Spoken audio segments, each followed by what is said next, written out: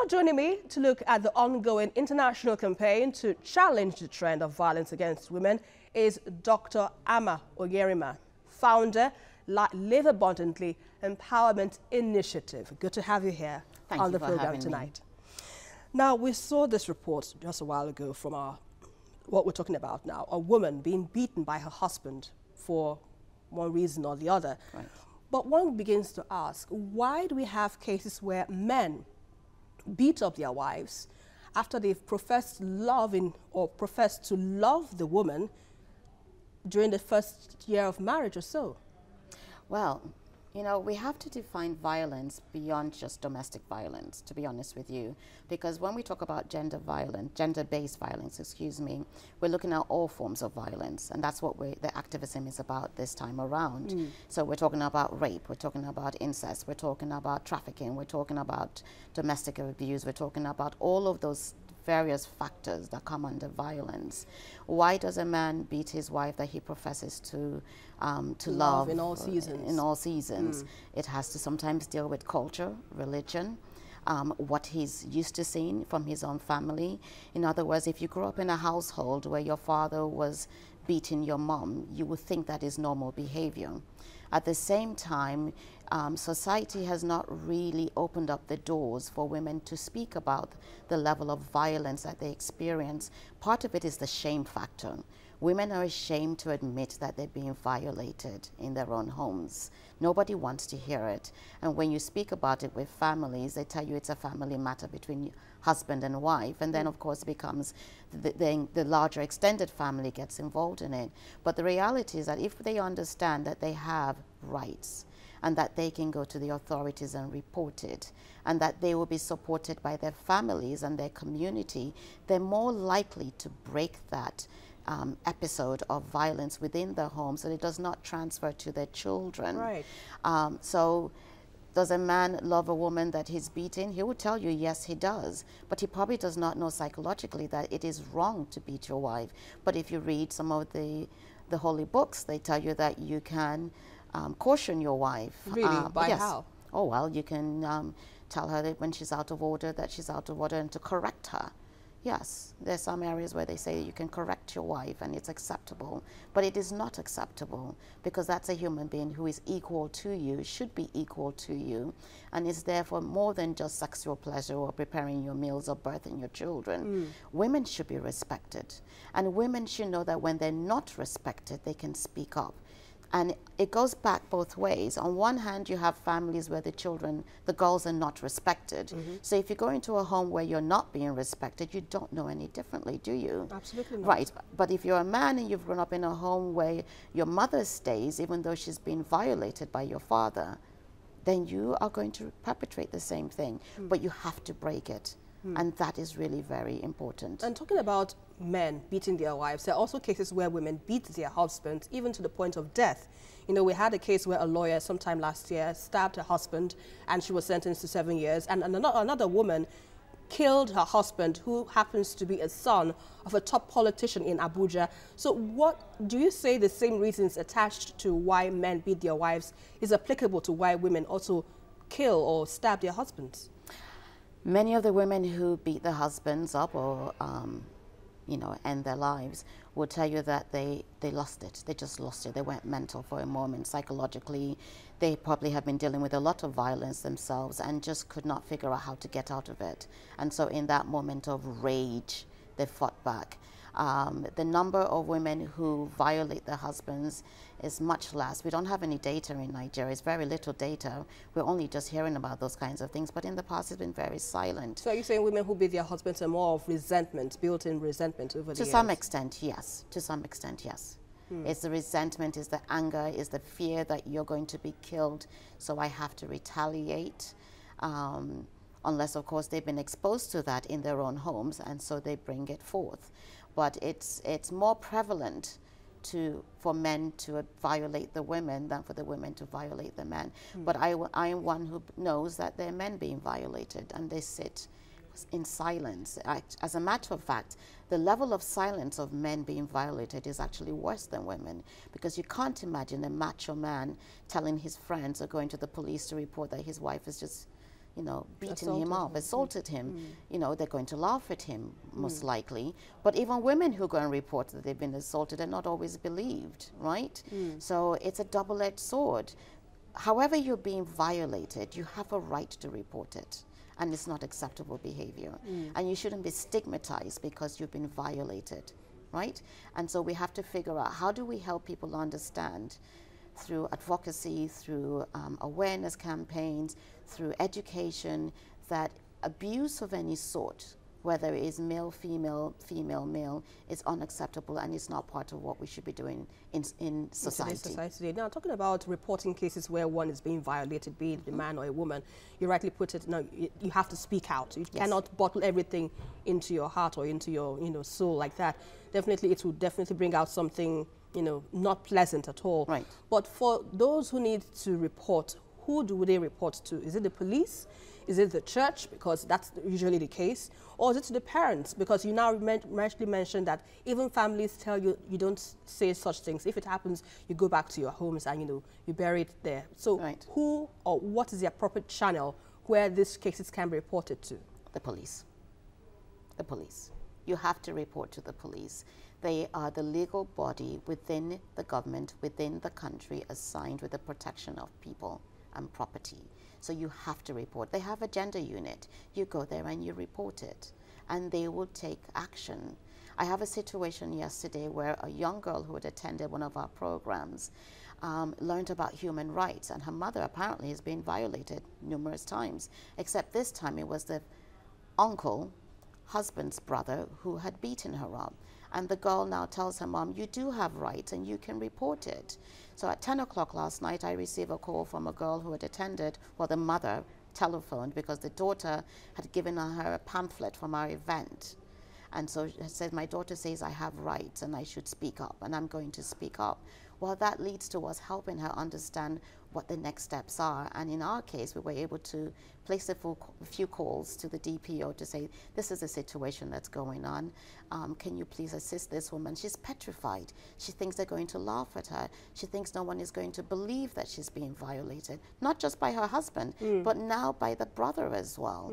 So you have to go to the police. You have to file police reports. Secondly, when these cases are filed, there has to be prosecution. We have to take it seriously. There's a level of impunity where we hear about these cases, and guess what? You don't hear about the outcomes. So we need to make sure that we follow up with the cases when they're reported. We need to take them seriously. We need to desensitize ourselves so that we have empathy and compassion for those who are being violated, and we need to stop shaming them and stigmatizing them. It's very important, because if you're violated, whether you're raped or you're beaten, people don't want to associate with you.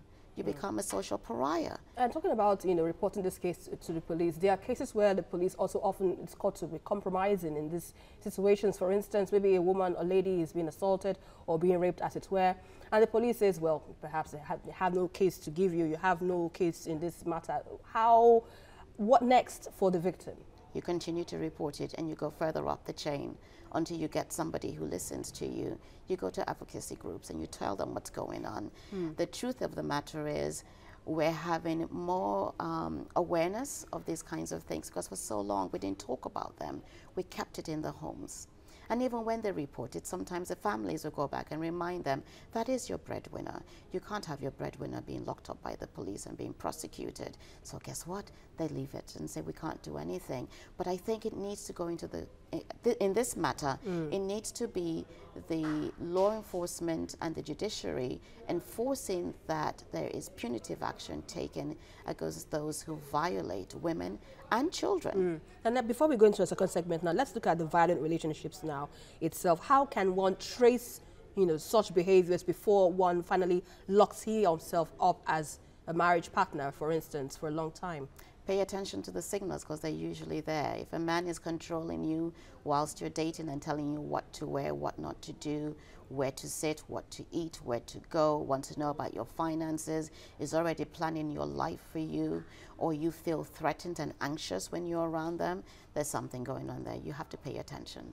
Listen to what people are telling you, because you can't live in society and people not know what's going on, right? So pay attention. Don't think you're going to change a person because you can't change anyone. Right. People have to change themselves, Right. but you have to be aware of who you're marrying.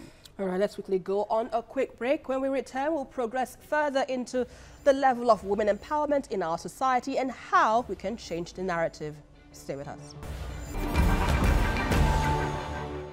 Welcome back. The 16 Days of Activism against gender-based violence, which runs from November the 25th to December the 10th, is designed to galvanize action to end violence against women and girls around the world. Well, for far too long, impunity, exclusion and discrimination has allowed violence against women to fester at a point that 1 in 3 women around the world have been victims. Well, before we get into the issue of women empowerment now, let's still look at what this violence does to children. I'm talking about psychological effects. Right. When a child sees a man, he sees his father beat his mother and vice versa, what psychological effects does this portend to the young ones? Well, it diminishes your capacity to understand that you are a whole human being and you should be respected. If a girl sees the mother being disrespected, being beaten in any form, then she begins to see herself diminish in the eyes of society. And the message is, you're not important, you're not valuable, and you don't have a say. And I can control you physically, emotionally, and psychologically. What happens is you have girls who don't have good self-confidence, self-esteem. It affects their studies. You sometimes will have children who sort of go into bedwetting if they're young. It affects their homework, their studying, and they begin to lose interest sometimes in the social things that are appropriate for their age group. Some children, like the one I just described, is actually busy taking care of mom. I'm looking out for my mommy now because I want to make sure that mommy is fine. A child shouldn't be doing that. A child should be a child.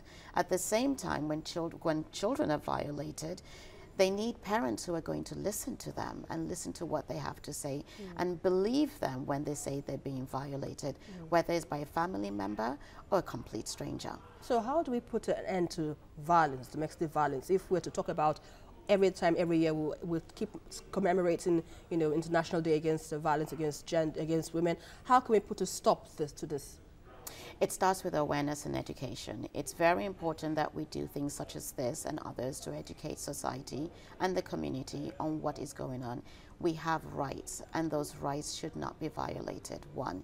2, we have to go out and make sure that we educate children from a very young age to respect one another. Excuse me. Yeah. When you respect the person in your classroom and recognize that they're equal, they're your equals, yes, and they're going to learn just like you and they have equal opportunities, you're less likely to go on to abuse or violate another human being. Right. We also have to make sure that the campaign of advocacy is heightened.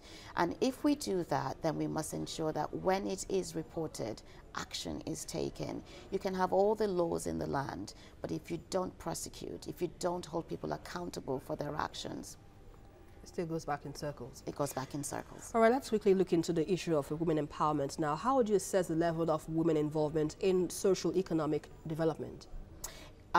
Is an area that further development is needed. It is not the same. Based on how you enter the socioeconomic strata determines how you can access it and make good use of it. But it goes back to educating our girls. When we educate our girls are going to become women. Right. And educated girls become women who are able to feed into the system and be part of the development of the nation. And it starts with the community. A girl that's educated would take care of herself and her family, take care of the community because she has an interest in her community, and that grows into the larger society. So educating the girls is very important. Now, if a woman has not had any kind of education, then we need to start thinking about some non-formal, informal forms of education, whether it's going to vocational and technical schools, whether it's learning apprenticeship, whether it's skills-based learning. It's all very important because at the end of the day, women are truly important to the development of the country, right, 1, but women at the grassroots are the ones taking care of their families. Now, as much as we know all these things, there is something that, holds us back despite these ventures, which promises better opportunities. Because if you see, so some cases, some women say they don't have the strength, or they don't have the stamina to take 1 or 2 positions in economic growth, for instance. They would say, oh, my family, I have my children to take care of, I have my husband to look after. So apart from all this, what else holds us back? Do you think we are ready to take the front seat as change drivers, change drivers? The change that occurs in communities usually come from the women. Because it's the women who want more for themselves, for their families, and for their community. So at the grassroots level, yes, the women push, but we need to do it on a grander scale so that women are pushing the agenda. Women are part of the social fiber. Women are part of politics. Women are part of the government. And they need to advance and be encouraged to do more for themselves. Yes, you can take care of your children and come back to work. It's acceptable. Many women do that. But for those women who have selected or decided they want to follow a career path, to encourage them to be promoted, to do further education, it's very critical. Now let's look at this issue where women who are disabled do not have the chance to express themselves, because they say one woman who is a woman who is disabled is twice denied the opportunities of other women as well. So how can these women in our society who find themselves in this situation be able to reach out, be able to make a mark, and not be left kept into a corner like they are not able to do anything at all? So we're talking about an inclusive society. Right. To have an inclusive society, you have to embrace difference, that we're all different. Even all of us who are able-bodied and can use all our senses have some sort of physiological thing that we deal with. It may not be to the magnitude of somebody who is disabled or who has a disability, but the fact is it has to be an inclusive society, and that starts with children. The children who are physiologically challenged must be accepted in society. You can't hide them. They should go to school. They should be educated, because if you start at a young age to include them in what is going on, if you let them understand that just because you have this challenge does not mean you cannot participate in society, you'll get more of them participating and going on and living much richer lives. When you find a 10-year-old in kindergarten because the parents don't know that there are schools for hearing impairment, right, there are schools for those who are visually impaired, it means that we have not done our homework as a society to include them and to educate parents who have those children that they can be part of society and they will be accepted. Now we make sure that they have the training, and if they have been neglected and they're now adults, then let's do more of the skills-based training so that they can be inclusive and included in the society. Right, final thoughts now on this issue regarding women. How do we end up celebrating ourselves as change drivers and not being seen as weak vessels? We have to make sure that we take a stand, that we're heard for what we have to say and what we do. And we recognize that when someone violates us, that we can speak about it. But if we're going to be change makers, we have to speak about it and we have to take action. All right, and that's a fine place to leave it right now. Thank you very much, Dr. Onyerinma, founder, Live Abundantly Empowerment Initiative. It's a pleasure to have your insights on Africa Today tonight. Thank you for having me.